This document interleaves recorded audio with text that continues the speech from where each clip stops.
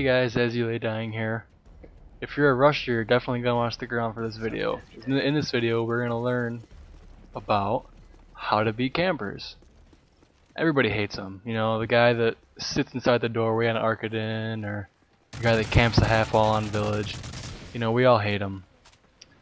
So what we want to learn is, how do we beat them? Well, really to effectively beat a camper, you have to know the different types of campers. Because you're going to have to understand the type of camper you're coming up against in order to beat them. So, really in my mind, there's two types of campers. Alright, now you got your corner camper. You know, the guy who he just sits inside a doorway in the corner of a room, waits for somebody to run through, and then tries to get the kill. Now the thing about these guys that we all kind of have to step back and understand is usually they're really bad. And this is the only way that they can get a kill. And I know it sucks to get killed by these guys, and trust me, I complain about it every time it happens. But you almost kind of have to feel bad for them, because they're that bad, that's how they have to get a kill, basically. And sometimes, unfortunately, it ruins maybe a good streak, or keeps you off a kill streak or something. But it's just keep in mind that, you know, those people have to do that to get a kill. You know, and then you've got the second type of camper, which is someone who is either average or better than average.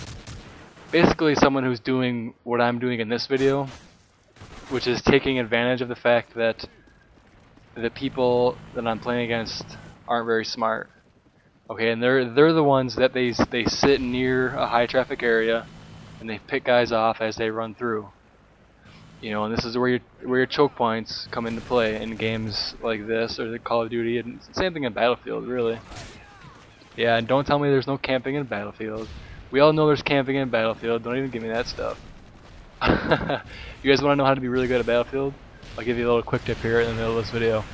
Okay, to get good at Battlefield, all you have to do is pick up a game case of Call of Duty, hold it right in front of your face, and then just kind of tilt your head up slightly, and then kind of look down over your nose at that Call of Duty case. Just look down on it. Yeah, okay, now you're good at Battlefield. Now you're amazing. Alright, anyway. So, where were we? Camping, okay.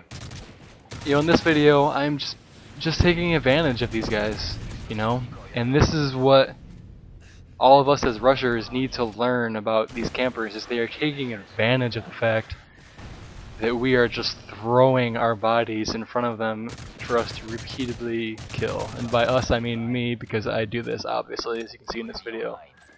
You know, these guys, and don't get me wrong, these guys, a lot of them are pretty newbie. But, I mean, I don't even have to go anywhere. I don't have to move to kill these guys. They're coming to me and they're making it easy on me. Why would I run away? Why would I leave the spot if they keep coming there? You know, I don't have to go anywhere to get these kills. They're just flooding right through. And this is what you guys as rushers need to understand, is if you keep dying in one area, I mean, if you're on the enemy team and you keep running into that gate and just dying, whether it's by one guy or a different guy or some other guy, stop going there. I see people do it all the time. They'll run up, they'll die. They'll run up, they'll die. They'll run up like that guy, they'll throw a flash grenade, and then they'll die. Guess what? If you flash me right here, I'm already looking directly at you. So chances are, if I don't get a few bullets on you and kill you, you know, I'm probably going to injure you, and the next guy behind me is going to kill you.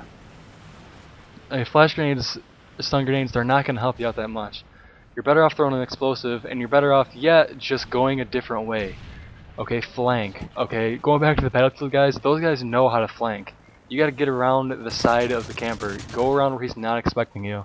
See, this guy, he came in from the side. If I had been there, I probably never would have seen him coming.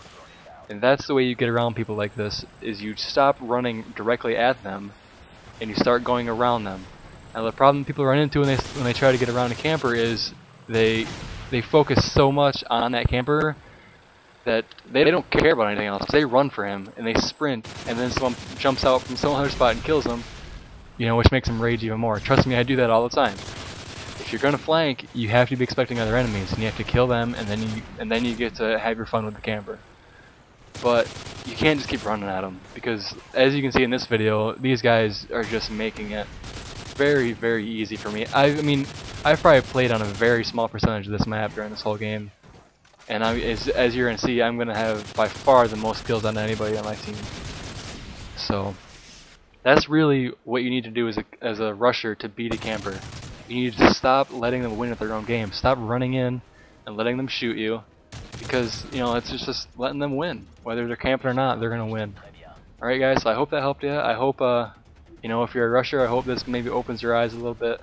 Maybe next time you're getting killed by a camper, you'll flank them. You'll do something a little different, change it up, catch them off guard, and kill them. Definitely. So I hope you guys enjoyed the video. Have a good day.